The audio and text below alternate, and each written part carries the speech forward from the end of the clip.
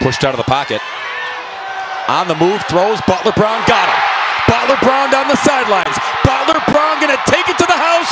Touchdown!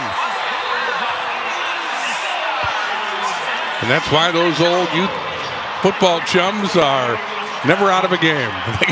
They can make plays. Mitchell can extend plays. He's got a nice arm. He floats that one in, and Butler-Brown made the catch this time and then just flat out ran Jack Collins in the secondary. Once he caught the ball, he has separation, and the last 40 yards he wins the race from Collins. Catholic Memorial's back in the game after the long bomb from Mitchell to Butler-Brown. 87 yards.